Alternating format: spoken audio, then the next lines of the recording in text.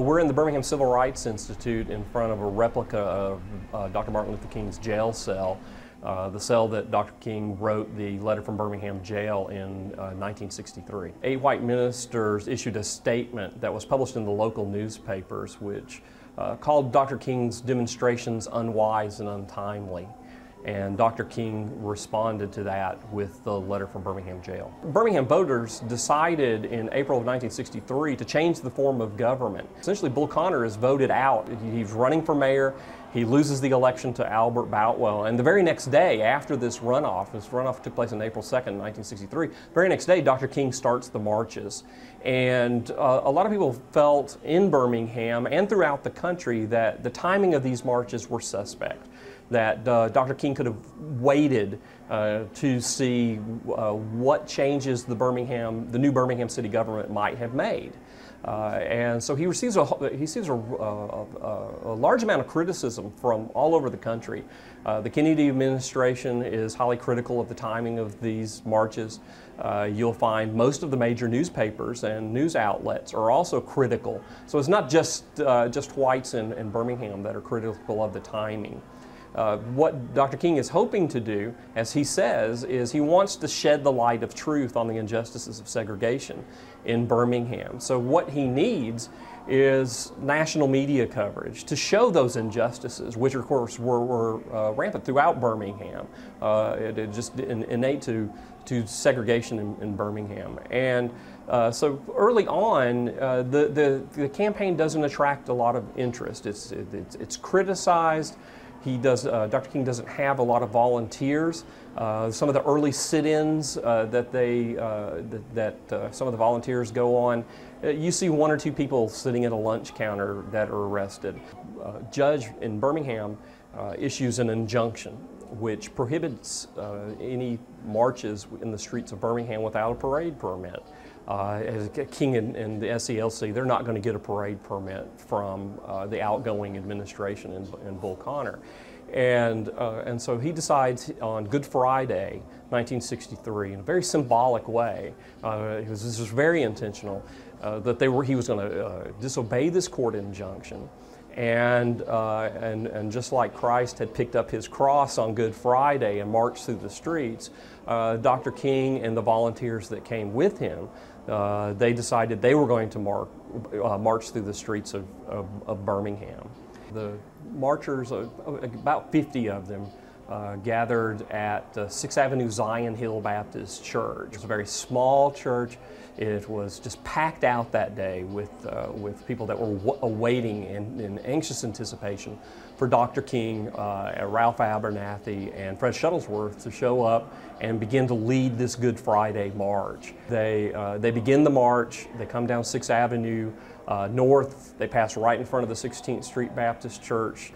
But they only march for about 2.5 blocks, and finally Birmingham police kind of run a motorcycle up on the sidewalk in front of him, and they arrest King and Abernathy, and they take them across town over to South Side, which is where the Birmingham jail was located.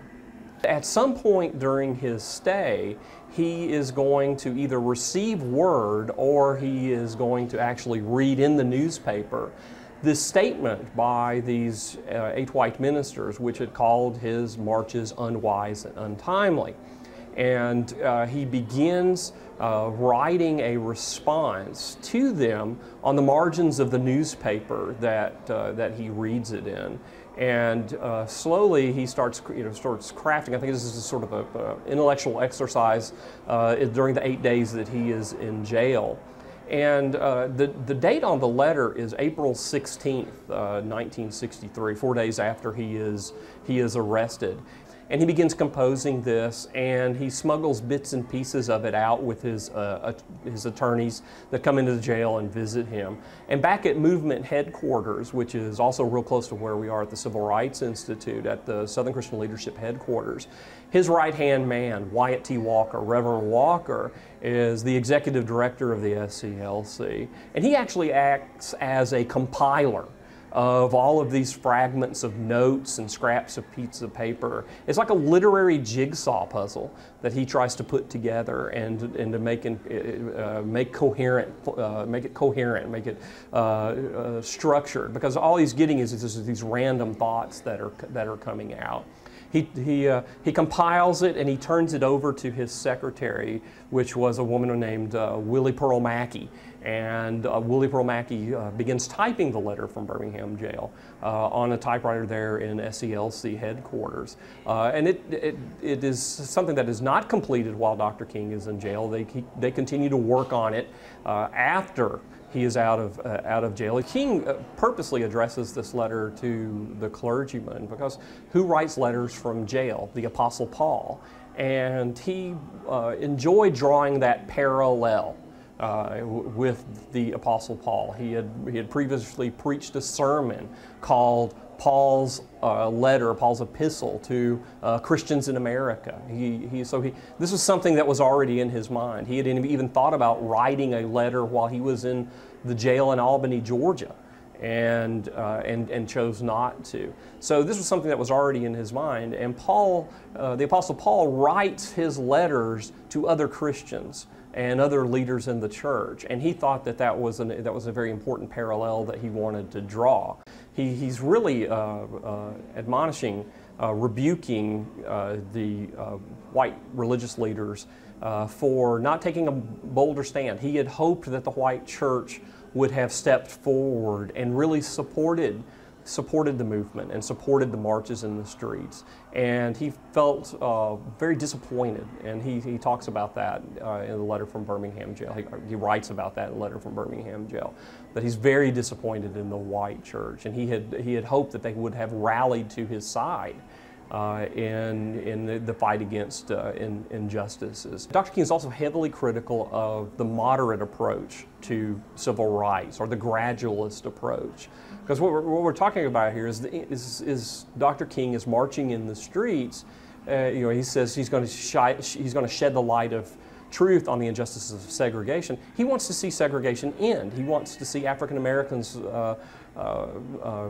get their voting rights, have full rights as American citizens. And one of the most powerful passages within the letter from Birmingham jail is where he writes about. He's highly critical of one person setting a timetable for another person receiving justice, or one group saying you need to wait. And so, and it's real interesting. This theme of why we can't wait kind of emerges from the letter. And when a book is later sort of built around the letter from Birmingham jail that is widely published, the name of the book that Dr. King helps write is called Why We Can't Wait. If you see some of the early typed versions of the letter from Birmingham jail, that's just what it looks like. It looks like a letter. It's about 21 typed pages. It has the names of the 8 white ministers at the top of it. Has the date on it, April 16th, and it begins with a salutation, "My dear fellow clergymen." But that's not what it was. None of the 8 white ministers ever received a personal copy of the letter from Birmingham jail.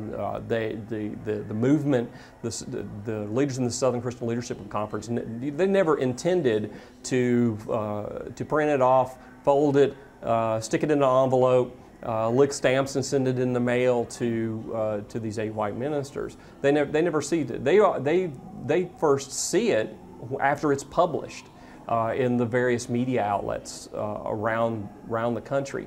And again, timing is kind of important to understanding the letter from Birmingham jail, because there's some real misconceptions about it. It's not released until after the Birmingham movement is essentially over, that there has been a truce. And if you look in the letter, there is a very forceful passage where King rebukes the 8 white ministers for talking about how calm the Birmingham police had been in handling the demonstrations. Well, when the 8 white ministers issued their public statement on Good Friday, April 12, 1963, The Birmingham police had been relatively nonviolent in handling the demonstrations with Dr. King. But when people are reading it, they believe these 8 white ministers are praising the Birmingham Police Department for calmly handling the demonstrations, when all they have seen on television and in the newspapers are these fire hoses and these police dogs. A lot of folks are really upset by this. And 8 white ministers, most of them start receiving letters from around the country. Some of them are incredibly vicious in condemning them and mischaracterizing really what they stood for, because these were not 8 segregationists by any means. These were 8 individuals. They may have signed a statement together, but they all came out of different faith traditions, and they had just like most white Southerners at the time. It's much more complex. They had varying views on race and segregation. There's a great distinction between the national civil rights movement, as led by Dr. King and the Southern Christian Leadership Conference, and what's going on in the local movements.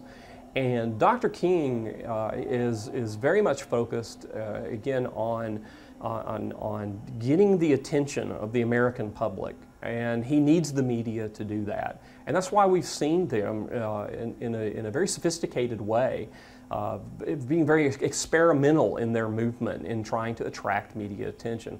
They try the sit-ins, they try voting rights marches, they try sending Dr. King to jail, which garners a little bit of publicity. But when he gets out of jail, the media starts to leave, and Dr. King is quoted as saying, "We have to do something. The media is leaving. We have to do something to keep them here and keep their interest." And one of King's associates, James Bevel, had the idea of recruiting school children, because one of the major problems with the movement throughout April and going into May of 1963 is they just didn't have enough people to fill the jails, and they didn't have enough people to participate in the demonstrations. And what happens is they go to the black schools and are able to recruit a lot of school children, high schoolers, middle schoolers, and even some elementary schoolers are all going to come in and participate in a mass children's march over several days in early May of 1963. And Bull Connor, who's still in charge of the police department, he's the Commissioner of Public Safety, which oversees the police department, and he kind of panics and orders the widespread use of police dogs and fire hoses, which is what we most associate with that. And ultimately what happens is that there is an agreement between essentially the Birmingham business community and Dr. King and the Southern Christian Leadership Conference that they will call off the marches in exchange for really some rather minor concessions in terms of taking whites-only signs down in department stores and in public facilities, hiring of blacks in various positions, and ultimate goal is to try to get blacks on the Birmingham police force. And ultimately, that's sort of the truth that kind of comes out of the Birmingham campaign. When most people think of Birmingham, they think of police dogs, fire hoses, and the death of 4 little girls. And that's sort of the end of the story. Birmingham is kind of frozen in time in April, May, and into September of 1963. But life went on in Birmingham. And after Dr. King left, it was up to the citizens of Birmingham to try to bring about actual integration. And it's a long struggle through the rest of the 1960s to slowly dismantle what had become so ingrained in Birmingham's culture, but also in the culture of the South. Birmingham provides a lot of the momentum for the Civil Rights Act of 1964, which outlaws segregation, and that will begin certainly the meaningful process of it. But it takes several years. The story goes on. Civil rights just doesn't end in Birmingham. It's a continuous struggle.